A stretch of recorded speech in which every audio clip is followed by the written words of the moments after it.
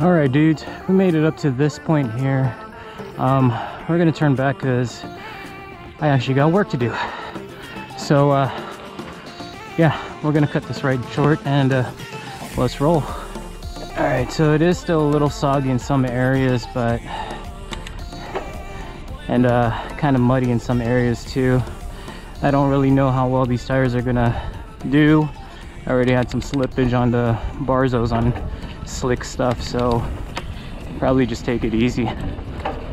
First ride anyways on this bike, you know.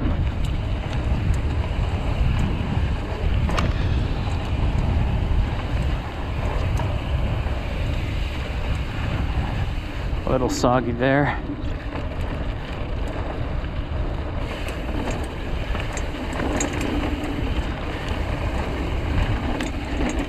Could probably adjust my tire pressures.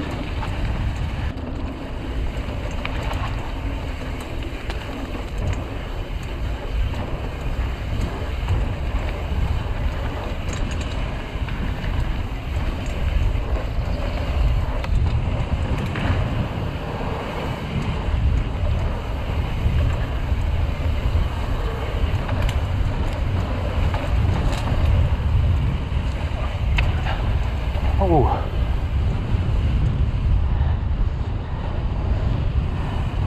that was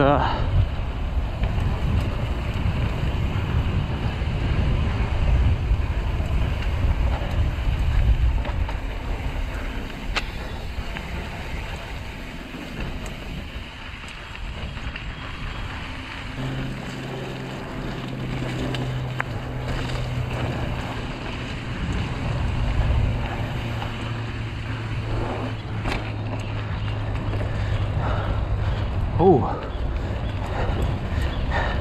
the bike is so lively, dude.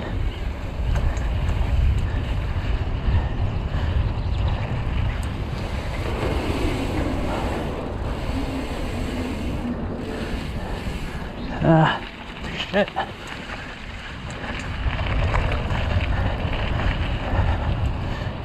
Wrong line, man.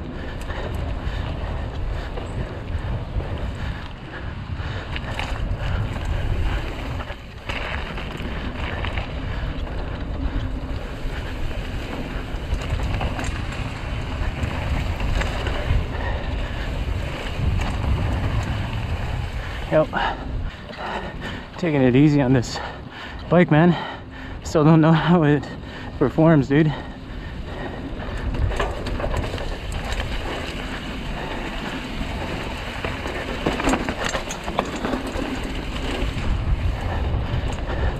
Damn, that was a close one.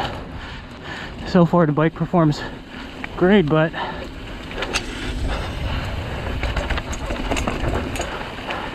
every bike has its own characteristics, you know. Oh,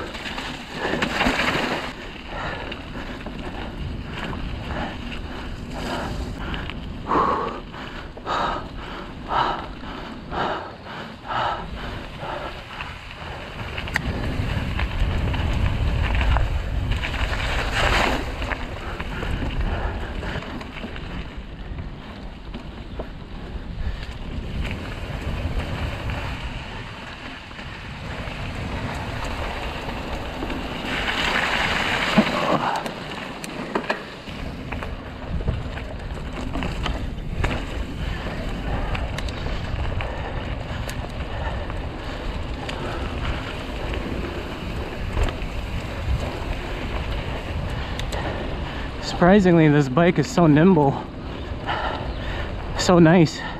It rides nicely even for a short travel bike.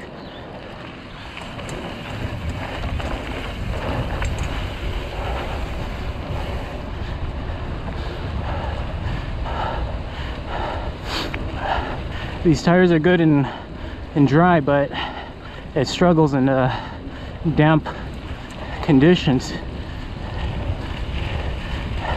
I think most tires would actually.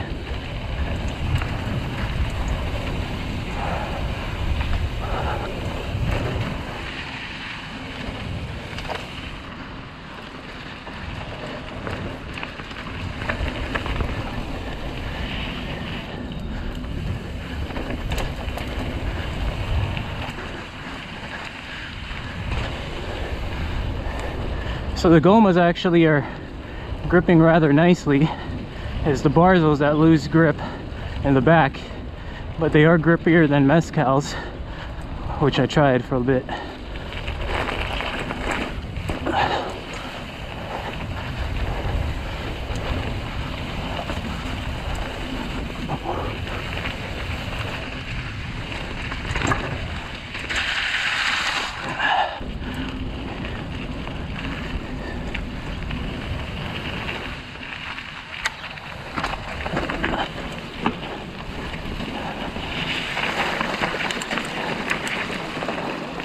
Hey guys, thank you. Anyways, I think we could end this video now, dude. A lot of hikers, a lot of people moving up, so it's kind of hard to get a good you know, full speed run like before.